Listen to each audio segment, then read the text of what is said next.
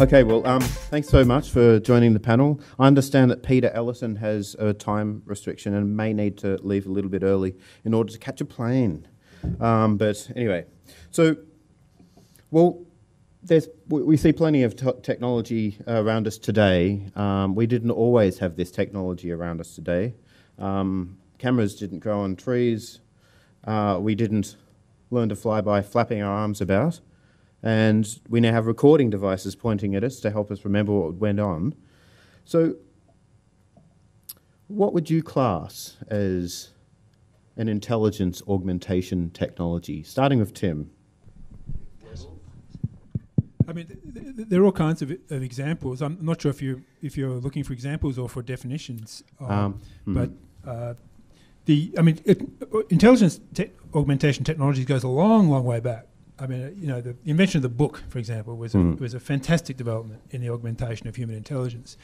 Possibly the most important development ever. I don't know how you would rank those things, but so I think it's important. Also, I'll just add this in that not every technology is an augmenter of intelligence, right? I mean, many of the fanciest technologies we currently use are at best intelligence distractors, if not intelligence depressors. Mm-hmm. So we have to keep that in mind. Can you give me an example? Broadly speaking, television. That was brought up at a previous conference by Meredith Doig. For example, Yeah. Mm-hmm. Well, that's okay. Peter Ellerton, what are your views? Look, I suppose when you're talking about intelligent enhancement, I mean, if you have a good idea of what intelligence, we've seen a definition today that's quite workable. Technology can fall into several categories. It can act as a store of knowledge, so you don't have to maintain that operating RAM, use it all up. You can just refer to it, be it notebook, book, or whatever else. You've got the computational power, where you can actually offload some of the stuff you're doing onto your devices. And then there's the communication aspects of it. And for me, in the way that I think and work is that I think the communication aspect of it is more exciting, because I think it actually allows for the development of a kind of extended cognition between humans rather than between human and machine. And that's kind of more exciting to me. So I kind of like to look for those ones when I'm talking about augmenting intelligence. Mm-hmm. What would you think? Would you think education, institutionalized education, is a form of intelligence enhancement? Not ours. Yeah, but I mean, I think what you need to do is look at how that can work between individuals, how you can get that collective cognition going on, and then you build your institutions to maximise that. So I would say that's a future project. Mm-hmm. Just about I noticed, Adam, that you used the word enhancement then, and I think it's very important to distinguish enhancement from augmentation. Sure. Exercise is an intelligent enhancer. Mm-hmm. People are smarter when they exercise more. And there are many other types of intelligence enhancement. Generally speaking, I'm not quite as pessimistic as Peter. I mean, that education is, by and large, could be a lot better. But augmentation is some kind of external resource or technology that we use to improve performance on the fly. I mean, so that's the distinction, I think. Mm-hmm. Nice. David? Yes, is it more specific? Okay. Have you got an example of a technology, for instance, such that you've used, that you believe may have made you more effective, or it enabled you to be more effective? Well, through much of history... Microphone. Sorry. So default state of consciousness, whereas now it's possible to take different pharmacological agents to modulate one state of consciousness. Now, though one hears terms like smart drugs, for instance, I'm quite skeptical we have an all-purpose cognition enhancer, yet it's possible to take, for example, a psychostimulant like modafinil and so on, and one can modestly improve one's performance on a range of cognitive tasks. Now, in the case of the psychostimulant, it may well just slightly increase signal-to-noise ratio. For other purposes, one might take a smart drug, let's say, that enhances cholinergic function, and a slightly different form of creativity might be involved. So yes, a sort of interplay between the kind of pharmacological and also the technological. Example of the technological, I aim to have my entire life on a single file of my computer. I aim to basically digitize all aspects of my life, such that even if I don't know, the UK were wiped out or something like that, or complete electronic meltdown, it's stored this mega file, and I could reconstitute my life in Australia without more than marginal inconvenience, which wouldn't be possible 100 years ago. Interesting, but I'm not clear it'd make you smarter. I think some nootropics, and that was a question I was going to bring up before, drugs and nootropics. Do you think that these things are helping people, I guess, focus their attention? Does that equal smarter?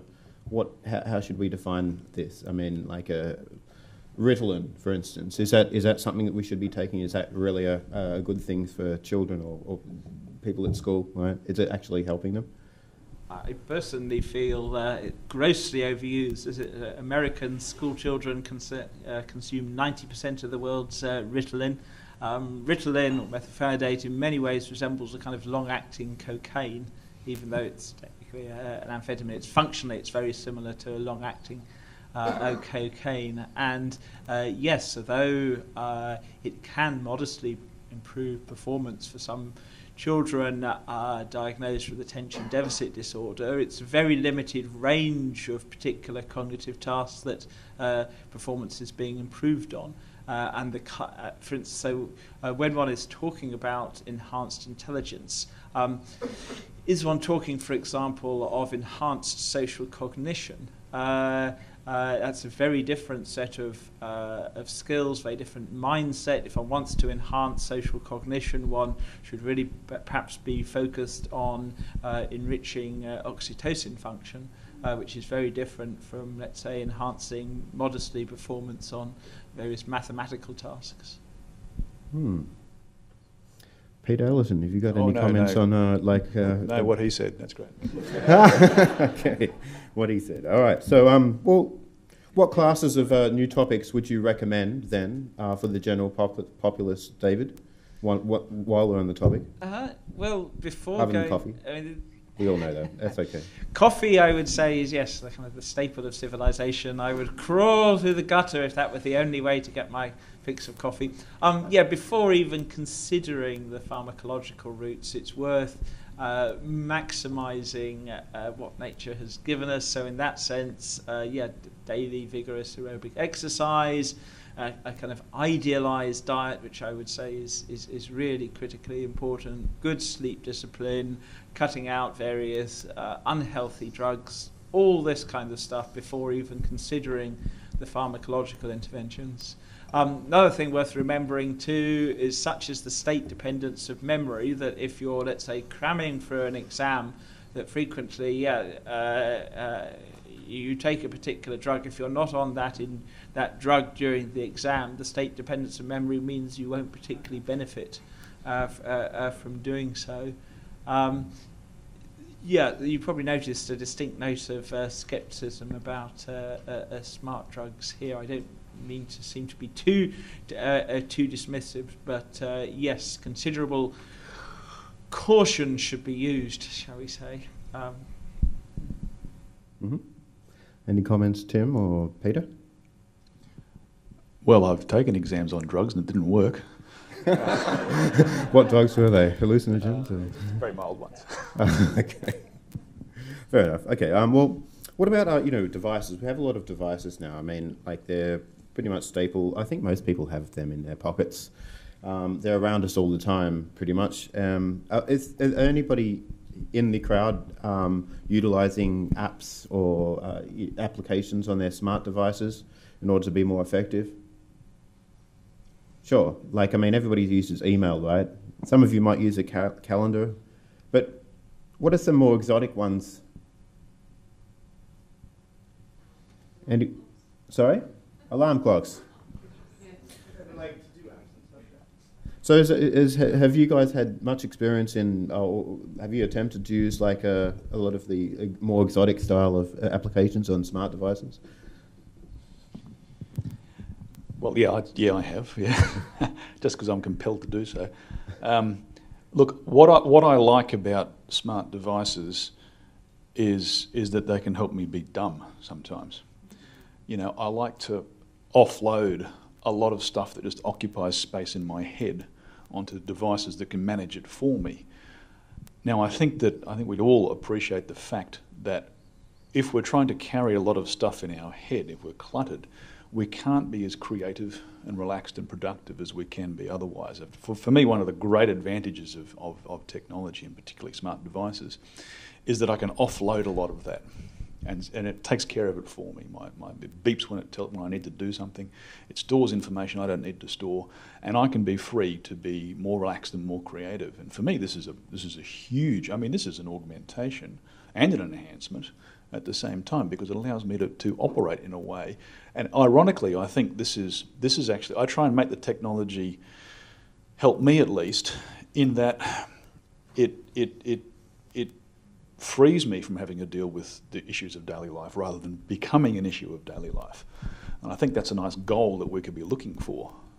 So I think in that sense that cognition is important to maximise by offloading stuff onto apps. So I look for apps that do that for me. This is a kind of filter for me. Mm-hmm. Does that? Is there a Your View app yet?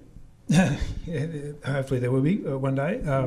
In fact, if Your View works really well, then it ought to be a shortcut intelligence enhancer, in the sense that in a hypothetical scenario where it's functioning very well, any rational person, when asked their opinion on an important topic like carbon tax or whatever, should say, "I don't know, what does Your View think?"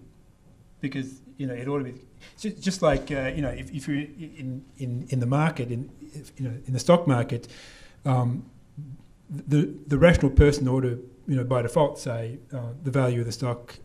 How do I know? It's what does the market tell me? No, that's the irrational person thinks that they're better than the market, but they can make a wiser opinion. But look, in terms of intelligence or cognitive enhancing apps.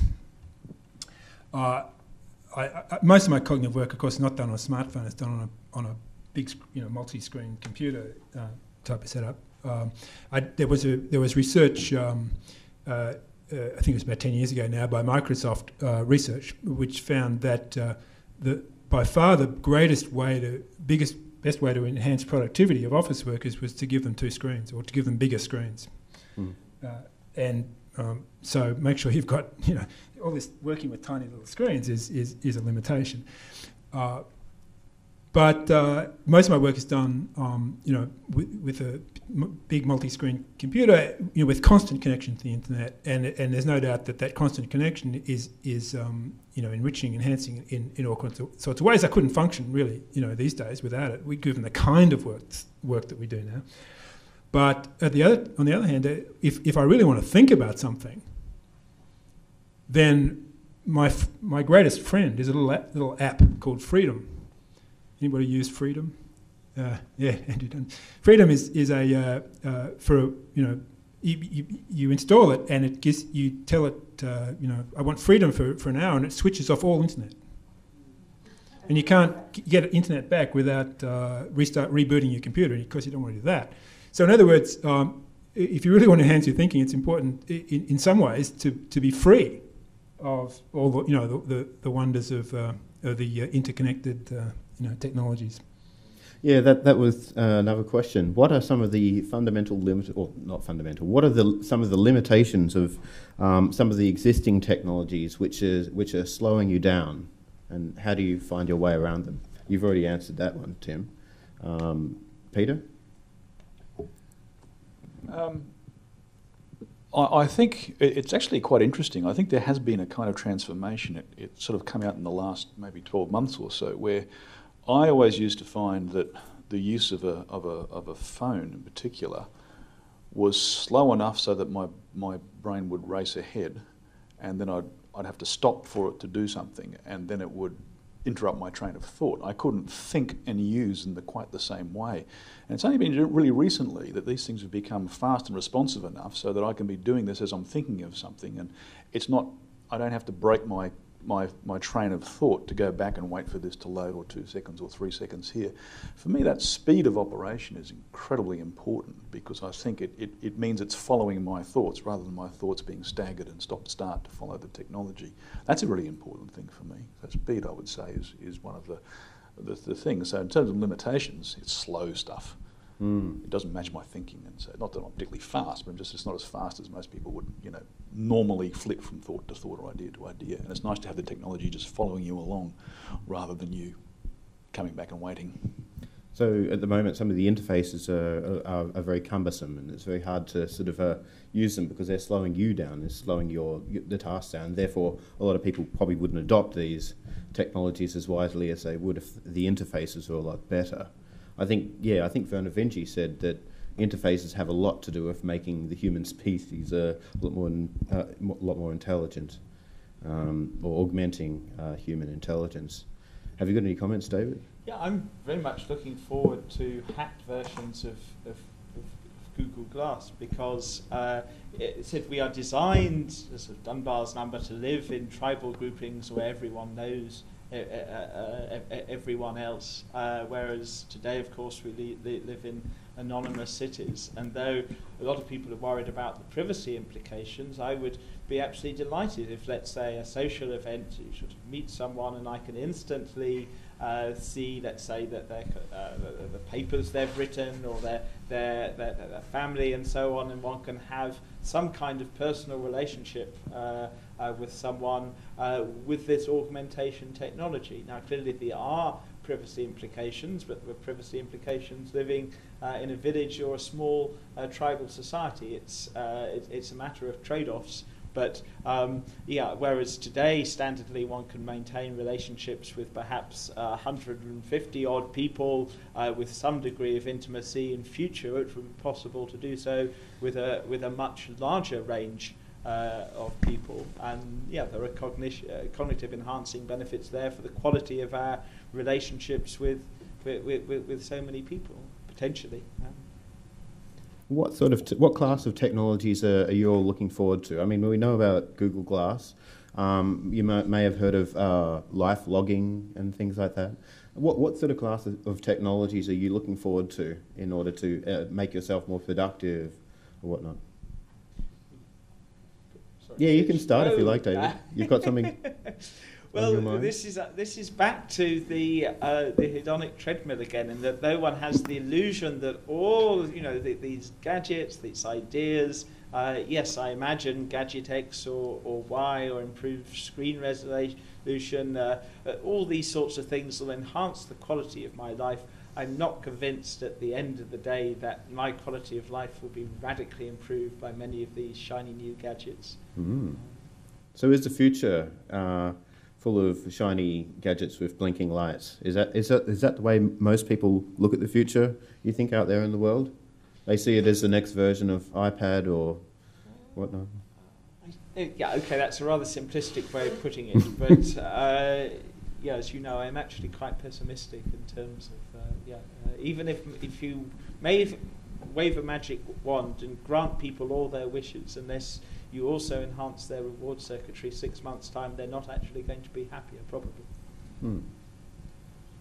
Well, I think that the iPad was a step in the right direction. I love the advertising theme for the iPad, because it said you already know how to use it.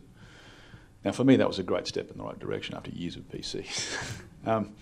But I think, people think I like technology. I actually don't. I hate technology. I love what you can do with technology. I love the things that it can do for you. And I want it slaved to me. I don't want the way I do things to have to change to accommodate the technology.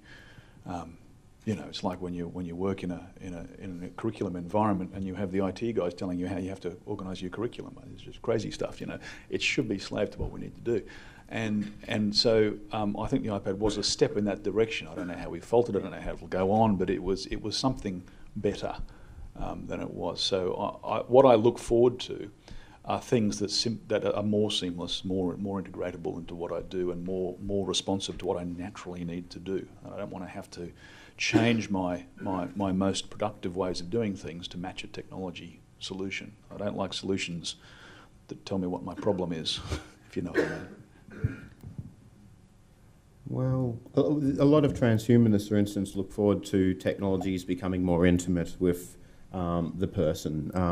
John Smart, who came down to Australia a few years ago, I had a discussion with him, and we spoke about digital twins. And he had the idea that these things are going to get smarter. These personal devices are going to get really smart in the future, in such a way that these things will be able to mine information that we just don't have the headspace to really spend a lot of clock cycles worrying about, okay? So, for instance, if we're at a supermarket and we want to buy a product, for instance, we want to buy a pair of shoes, and we want to know that the shoes were produced under ethical standards, then the AI or the digital twin or digital symbiont would sort of learn our sort of preferences in a sense, and would be able to guide us to the pair of shoes which would most fit our ethical framework. So yeah, I mean, like if these sorts of technologies came about, what sort of impacts do you think this may have as a scenario for the future? I'm not saying it will happen, but just treat it as a scenario for the future.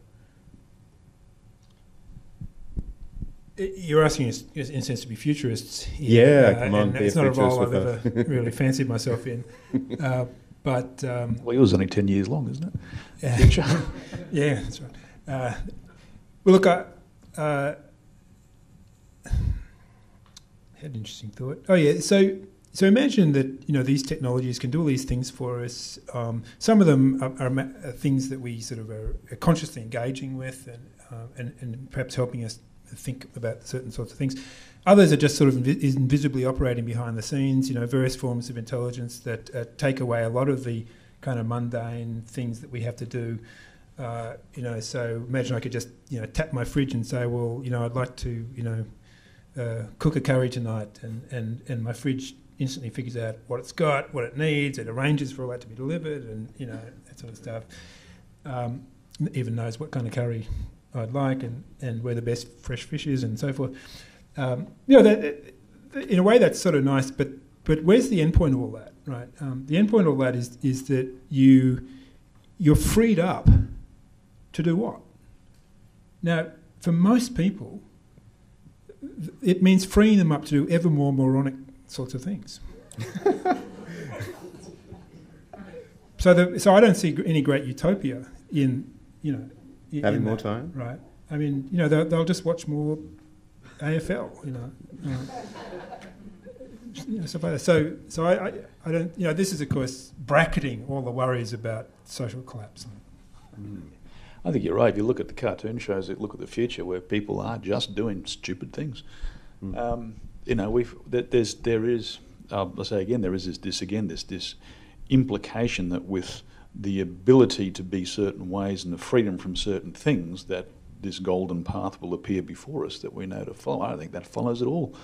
I think there's a fair bit to be gained from thinking to yourself, this afternoon I'm just going to plan dinner, think about what I need, maybe go for a shop and walk down the shop and do that. I mean, this is not something we want to lose necessarily. I mean, we don't want to be slaves to it, but we don't want to lose it either. So, yeah, no, I agree with that. I think you have to have an alternative if you're going to free up your time. Yes, I mean, perhaps ultimately intelligence is overrated, and that when we have reached, for instance, let's say the state space of ideal states of consciousness beyond which it is not possible to get any better, whether they are aesthetic or forms of consciousness that we can't even yet access or describe, what is the point of leaving this state space of wonderful ideal states of consciousness? It's only because we live in a rather kind of harsh world full of problems that, in a sense, one needs to be intelligent. Okay, well, Peter Singer speaks about the expanding circle of ethical consideration. And so technologies may make us smarter, may augment our intelligence. Do they make us more ethical, or can they make us more ethical? By sheer fact that we can concentrate on larger landscapes of ethical possibility or ethical consideration. That's a question. Go for it, David. Well, yes, as I said, I regard our ignorance of other non-human animals, and traditionally in many cases the perspectives of members of other tribes, as a profound form of ignorance. It's not merely a lack of empathy, with empathy treated as a personality variable. It's a lack of understanding of the nature of the world. And it would in theory be possible to use technology to do perhaps the equivalent of a Vulcan mind meld with, yes, members of our own species, but also other species too.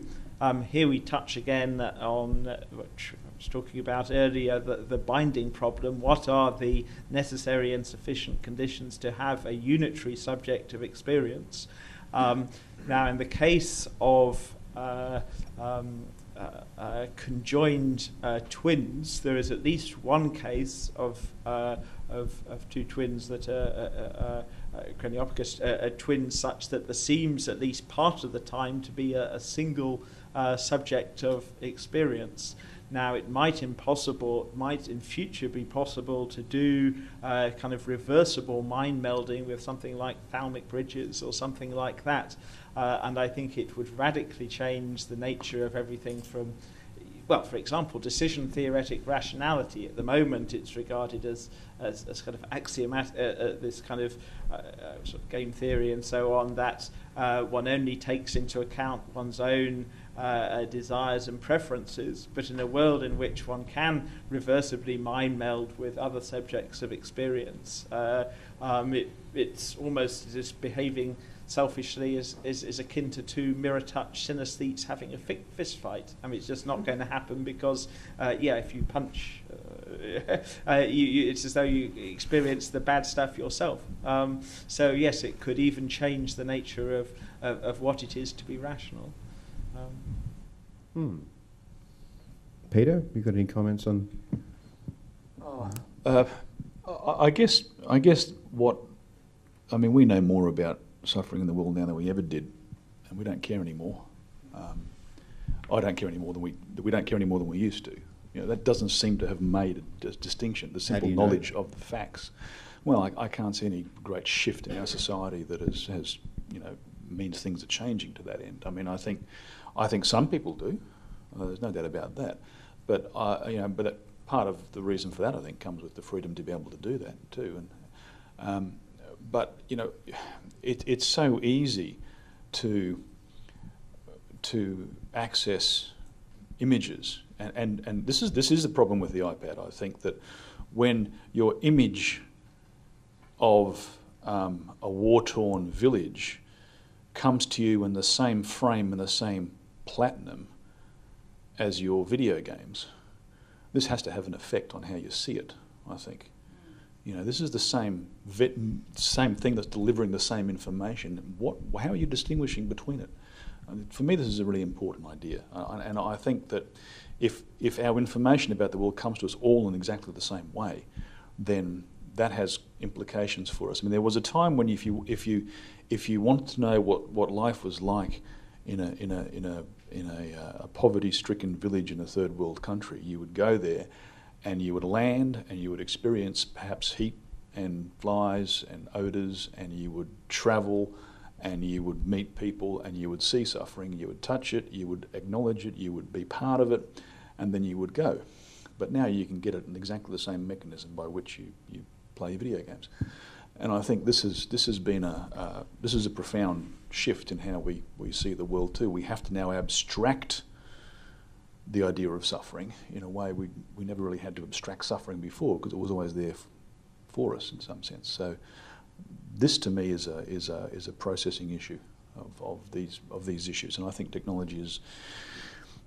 There's a problem there. It helps in other ways, but there's a problem there. That's an interesting point. Steven Pinker, in a recent book, Better Angels of Our Nature, would argue that violence is going down. Does that mean that we're more moral? I don't know. Have any of you actually read that book? Yes, unfortunately, it was designed to be edifying, but the horrific descriptions of the nature of suffering and cruelty in the early eras actually depressed my spirits. It depends on one's conception of the nature of time. I just think of these horrible things as happening elsewhere in space-time. In one sense, yes, I think yes, Steven Pinker is correct. Everyday violence has declined from medieval times. In another sense, yes, kind of institutionalized violence against members of other species, and also, of course, the possibility of a nuclear holocaust. It's very easy to, when one's thinking as transhumanists as the more exotic risks, post-human superintelligence as a result of AGI going boom or something like that, but I think probably more likely is that China, let's say, goes to a war with Japan over these uninhabited islands, and then America is sucked in because of its defense. These, once again, let's hope it isn't that particular scenario, but yes, there is the risk of complacency with this perspective. Yeah, so with technology, advanced technology comes advanced power. There could be a very sharp spike, even though on average, things may be getting better. Tim, do you have anything to add to that? Yeah, look, I'm broadly sceptical, like Peter. I don't see any evidence that all these wonderful technologies and intelligence augmentation and so forth is expanding our ethical circle of ethical concern. With regard to sort of Pinker's thesis, I think we've got to put things in some kind of proportion. The sort of the nasty face-to-face violence that characterised tribal societies and so forth may be, relatively speaking, on the decline. But on current projections for climate change over the next century, there will be suffering and death on a scale utterly, with no historical comparison, right? In terms of the number of people who are going to suffer, who are going to die, it utterly dwarfs anything in human history. But we don't. The numbers are too big, for us to comprehend that. But that's effectively what's going to happen. And as far as I can tell, all our technologies at the moment are pretty much helping us avoid dealing with that. Pretty sweeping statement. Did you say all our technologies? Well, look, obviously that is a sweeping statement. What I meant is the net effect. It's with all these discussions. There's always these pros and cons, right? The apps on my iPad. Some of them are cognitively enhancing in some ways, and some of them are cognitively destructive. There's also interesting data coming out now about students' capacity to concentrate for more than a few seconds on anything, right, which is being eroded by the video games and the Twitter and so forth that they're constantly addicted to. Well, little and mine. So, and so you've got to look at net effects, right? And if you think about what I call the forces of the technologies of mass distraction, which are part and parcel of all this good stuff that we talk about, are so powerful and so pervasive that they make it possible for us to effectively avoid thinking about the greatest cycle of violence which humanity has ever and will ever witness. So. Yeah, in many ways I share this pessimistic diagnosis, but on a more optimistic note, high technology does enable our weak benevolence to go a great deal further. I mean, just take the example of in vitro meat, and that when in 10, 15 years' time there will be the option to choose in a supermarket between flesh from slaughtered animals and in vitro meat, I suspect most people will choose the cruelty-free option. That only a minority of people today, for instance, will be morally engaged by the issue of animal cruelty and suffering and exploitation. But most people, I think, are, however weakly, benevolent. And yes, this force multiplying effect of technology, that even a very, very slight degree of weak benevolence goes much, much further today, potentially at any rate. Okay, interesting. Well, Julian Savulescu, who you may know, he's an Australian, but he spends half his time at Oxford there for the centre, the Hero Centre for Practical Ethics. Now, he's sort of written very provocatively in a book called Unfit for the Future, that our basic human nature may not be good enough to keep us from destroying ourselves in all likelihood. What would you do you agree? And if you disagree or agree, what are your comments? I think that, I mean, like Tim, I think like both gentlemen, I think that, you know, we have the potential for vast catastrophe. We really do, because the number of people and the pace of what's happening and the destructive potential is becoming so vast so quickly.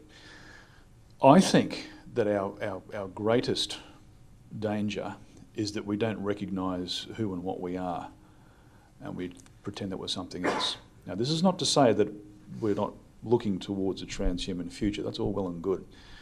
But I'm saying until that point happens, I don't think the technology, like Tim, I don't think the technology is going to get there in time for us. I think the first collective human project needs to be to acknowledge and understand what we are and how we operate, and through education. After that, well, yeah, but after that, we can then maximise our potential in various ways. But unless we know what we are and how we actually work, and we acknowledge that and we embrace that, in fact, then I think we're really going to have a problem. While our institutionals, while our political systems and our power structures and our economic structures are geared as they are, you know, this is just them in control of us.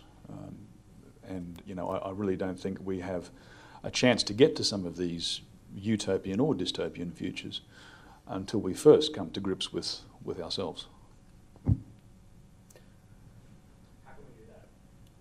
Yeah, so how can we do that? And well, let's acknowledge that there are some technologies out there. I mean, that we have critical thinking tools, for instance. We have plenty of literature about evolutionary psychology. John Tooby, for example, has written a lot on that. And we have websites like Less Wrong, for instance, that has a plethora of interesting information to tell us how we're biased and how to overcome that. So what can we really do? What can we do now to, I guess, become better without, you know, technological implantations or big radical transhuman futures? Yeah, I'll look at the time. I have to go. Look, there's no easy answer to that, and I don't pretend to sit here and glibly say it. But I am pretty sure that whilst there's going to be a lot of things that we can do to help us with our communication technologies to do this, and Tim's work is great in this regard, that we have to do far more in terms of shifting our paradigms about basic education, basic social structures, and ways of thinking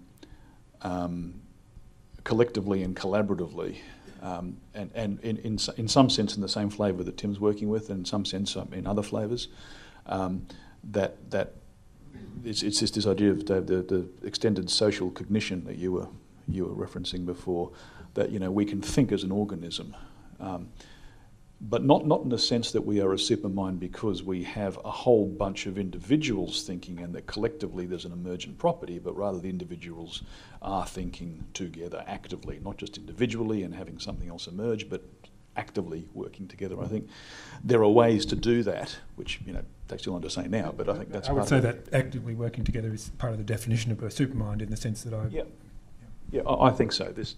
This extended cognition between two people and just groups can happen in a very enmeshed way or a slightly enmeshed way, as long as it's happening. And I think that's right.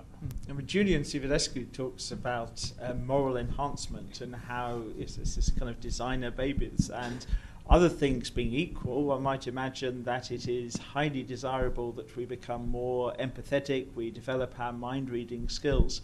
However, it's also the case that in some contexts at least one wants to encourage this capacity for detached, impartial rule following. It's not necessarily the case that people who have a very low AQ, low Asperger's score, behave more ethically, more morally than people who are sort of way into Asperger's territory, in that a woman, for instance, who gives her £10 million fortune to her cat is highly empathetic, but she's not an effective altruist, whereas someone with a very high AQ score like Bill Gates or some other, even dare I say it, transhumanist one, those can potentially be far more altruistic in the actual consequences of their actions, because they're more rational and systematic and rule-following and Aspergerish, if you like. So what is really desirable, I would say, therefore, is the capacity, ideally, to be able to switch cognitive styles as appropriate. Yes, so in terms of moral enhancement, it's actually quite complicated. I don't think we've reached the stage where one can fine-tune particular genes for being, in a straightforward sense, more moral, because so often it's a case of the conditionally activated behaviour, and that someone who is a hero in one context could be a war criminal in another. Well, it's been a rather agreeable panel. I mean, you all seem to agree with each other quite right. Is there anything you can disagree about? Oh, gosh. Yes, God. God would be a good one. Hey, well, I mean, like, is God a technology for moral enhancement? God knows. God knows. I don't know. I think the point of disagreement... Sorry, go on. I've tried to be pretty out there and provocative, and it hasn't worked, but let me voice. I said, I'm an ex-philosopher, and I used to think quite a bit about issues that David and Marcus, work on. Mm-hmm. I think that these are. I mean, I can see the philosophical sort of interest in them, but just to be provocative, I will say, look, really, don't we have more serious problems that we need to work on sooner than that? I find it hard to get excited to get anything like as interested as I did 20 years ago in questions of super intelligences and singularities and so forth. Yeah, maybe, but it seems to me that there are much more tangible, much more immediate problems, challenges that require all the wits that we've got rather than speculating about such things. So, I'm obviously trying to be rude here, but... yeah, that's fine. I mean, but what makes these problems more tangible, or more tangible than, like, an existential threat like an AI booming or your nanotech becoming, like, a real powerful technology could be weaponized?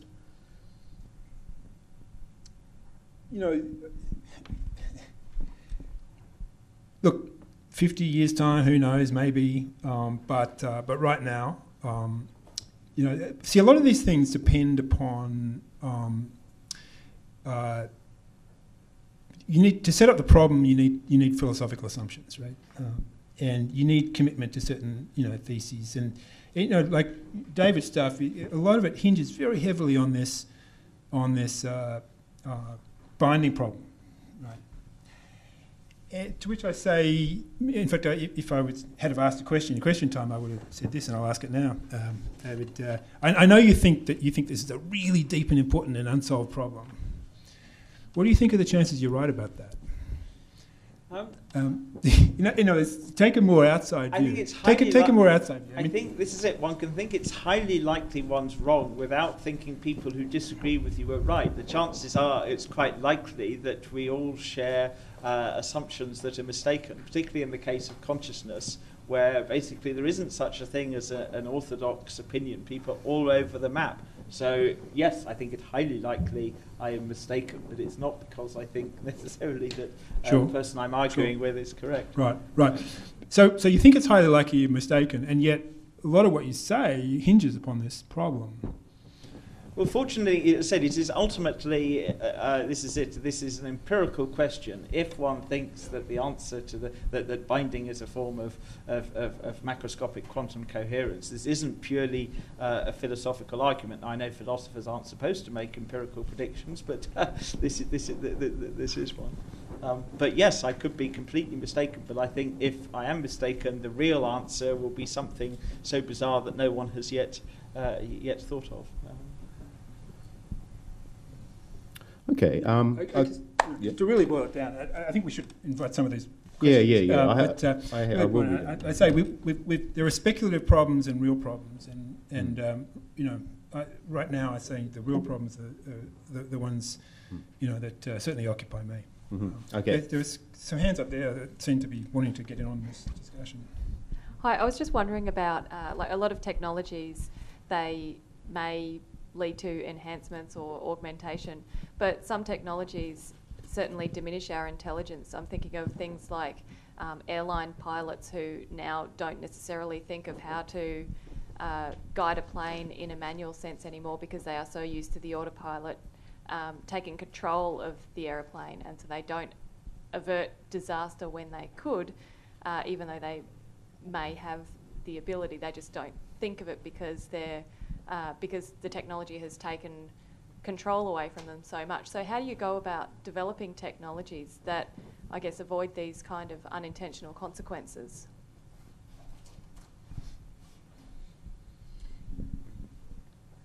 Well, look, it's certainly a very important question, and I don't feel qualified really to provide a useful answer. I'm not sure if Peter or David wants to contribute to. One of the great laws of sort of history is the the law of unintended consequences, right? This is another thing that gives me a lot of pause about certain kinds of research and certain kinds of technological developments. You introduce iPads and people write apps, and suddenly you've got all kinds of unintended consequences. And those people who are thoroughly engaged in these sorts of activities, as far as I can tell, are much more interested in how they can make money out of it than thinking about what unintended consequences there might be and whether those are worth the price, so to speak.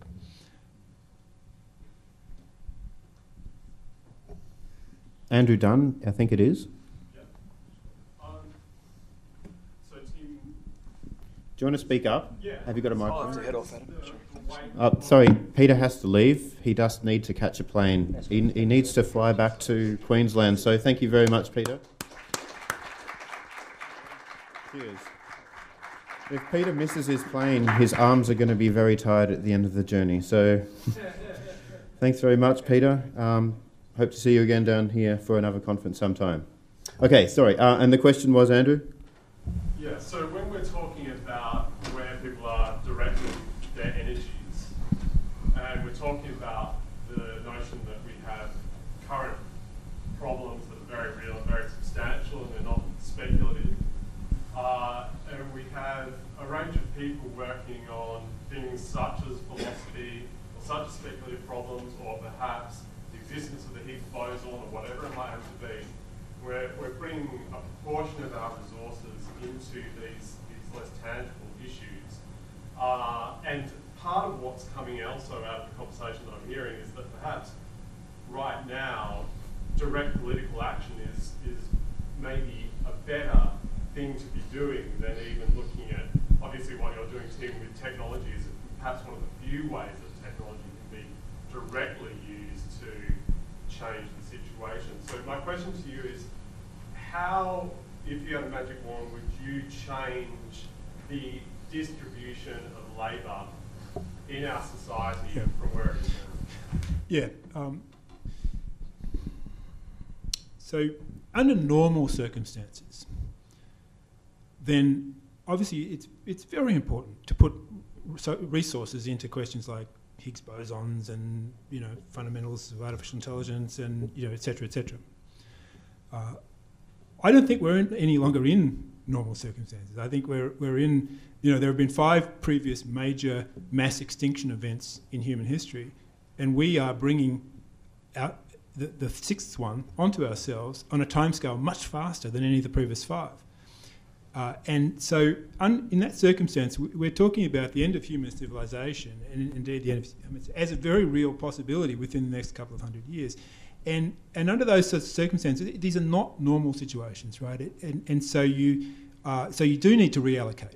And I'm not talking anything necessarily more drastic than the kind of reallocation of resources that happened in the Second World War, where the US economy, they realised the seriousness of the situation they faced, and they did a massive kind of re-engineering, retooling, and they devoted huge amounts of resources to what were perceived to be what was needed to deal with the immediate crisis. And so I'm certainly not the first person to suggest that we ought to be thinking about ourselves in a certain sense on a kind of war footing here. And that's why I'm kind of sceptical about. I was a philosopher. I left philosophy because I look at so much of what philosophers do, and I say, look, under normal circumstances, I think it's great for you to figure out to the nth degree what Thomas Aquinas thought about so and so, but under the same circumstances, it's a complete waste of resources, and I have no respect for it. So. Okay. What do you think about? I'm aware that there are people in this room who have greater and lesser degrees of faith in the viability of an AGI. But what do you think of leveraging, like focusing significant resources on a project to develop AI and leverage its power to basically avert all the immediate issues that you are worried about? Well, I just think it's utterly speculative and great if you could, but really, I just can't.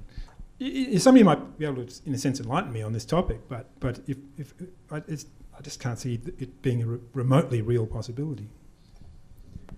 Well, yeah. So we've got we're just over time a little bit. If anybody wants a half an hour break, they can go break now. But for anybody who wants to stay and still participate in question and answers, then please do so. We'll be back at in about half an hour for Marcus's talk. So yeah, if you're leaving, please come back on time. Hi. So Marcus's presentation is at 5. So try to get back at 4:55. Okay. So yeah, great question. David, have you got any response to whether we should build AI to solve our problems?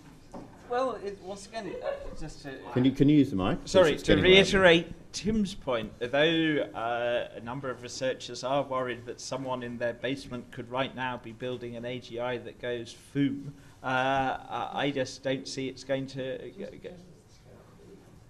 Sorry? Oh, no. Oh, someone's just talking to someone right. else. In Okay. the audience. I don't regard this as an imminent threat. I think it misunderstands the nature of intelligence. Isn't the problem the same problem that we've had for the last 2,500 years or something? It's still militarism. I mean, we're spending the best part of $2 trillion a year. Only now we can have there's an existential issue involved where there wasn't with spears and swords. Now we're talking about these things that can really finish us all off permanently. So it seems like the issue is the same issue it's always been, only on a huge scale, and it's the military-industrial complex to use the old jargon. Yeah, I think militarism is just one dimension as opposed to the root cause of... Yeah, it's probably not sociologically realistic, but one of probably a very crude but effective way of reducing existential and global catastrophic risk would probably be to elect all-female government. Essentially, and no, I'm not saying that this is completely, well, not totally, but this is largely orthogonal to the women's movement or anything like that. It's simply that nature essentially designed males to be hunters and warriors, and essentially women do not spontaneously launch territorial wars of aggression, whereas men do. And yeah, a woman can be just as nasty as a man, but nonetheless, though this sounds sexist, there is a very different mindset involved there. And if, and it's a big if, one does think that existential risk is the greatest issue we face, then yes, opting to elect all female governments, but though of course incredibly sexist and discriminatory, it would, I suspect, as a technical measure, it would significantly reduce the likelihood of war. Why don't I, given the importance of this, if this is the case, why don't I campaign on this issue? I'm unfortunately not convinced it's sociologically realistic. It's very difficult to keep people focused on the issue of would it reduce the likelihood of war, and instead it turns into a debate about, oh, you ought to meet my ex-wife or something like that. Tasha? Hey, this question's for David. I missed the bit about the binding problem. Can you explain that in a bit deeper depth, and how maybe technologies, if we could work out how to mind meld, how that would work, and what that would do for society? Your point on it. The binding problem again. Right, okay. Why is it that, whereas in the case of, let's say, the population of Australia, you have 20 million odd discrete skull-bound minds, and however they configure themselves, and however they interact, and however intimately, whether to perform various complicated logico-linguistic operations, you do not get a unitary subjective experience.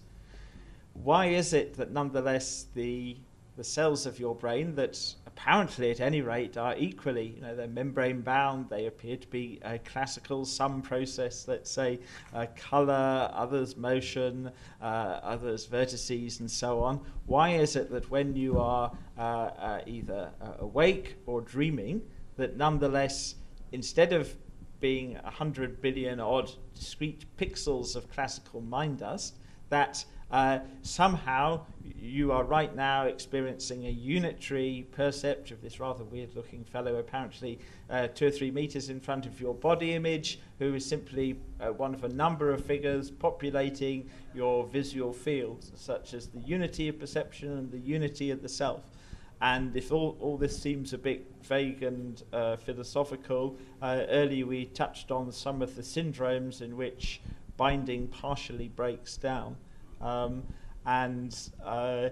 Yes, though in one sense, if you look at something like AlphaDog that the Pentagon has come up with, or the little, or the kind of robots, they're tremendously impressive compared to organic robots, still extraordinarily limited. And yeah, a lot of the intuitively are the easy problems in AI have turned out to be quite extraordinarily hard, and the hard problems easy. Do you think that actual mind melding, if we could make a technology, what do you that we could actually share each other's thoughts, literal mind melding? What do you think that would do to society or for society? Or not for it?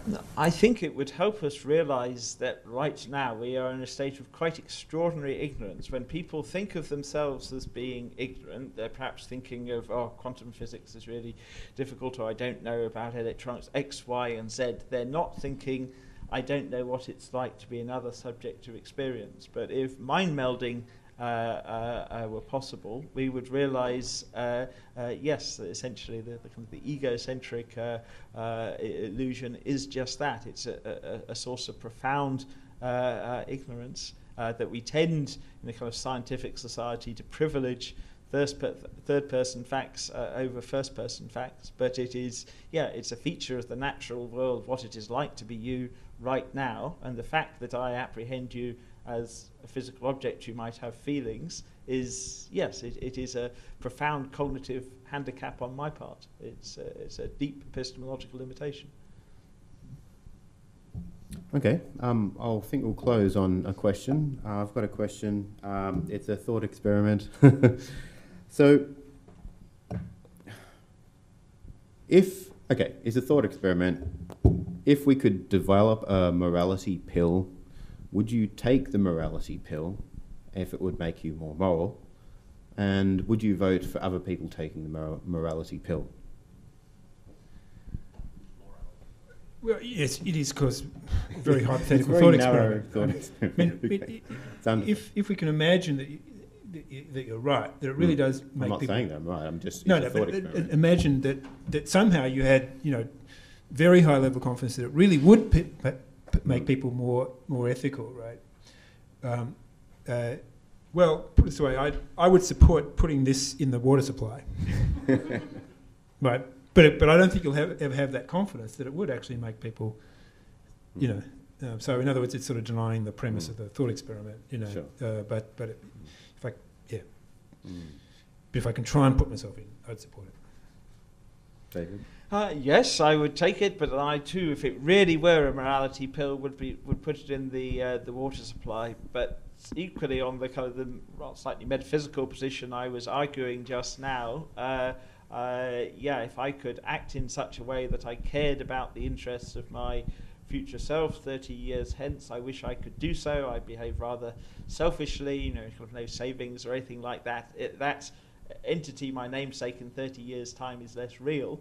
But I think, it's a disguised form of selfishness, and I regard other subjects of experience as, they are intellectually, I realise, just as real as I am. So if I were capable of this God's eye perspective, I would be able to intuit all and impartially appraise all other first-person perspectives. And this morality pill is actually helping one apprehend the world as it really is, as distinct from this selection-driven form of selfishness, but not just selfishness, ignorance. Nice. Okay. Well, thanks everybody for listening and being part of the panel. Excellent questions from the audience as well. So put your hands together for David Pearce, Tim Van Gelder, and also Peter Ellerton, who's left.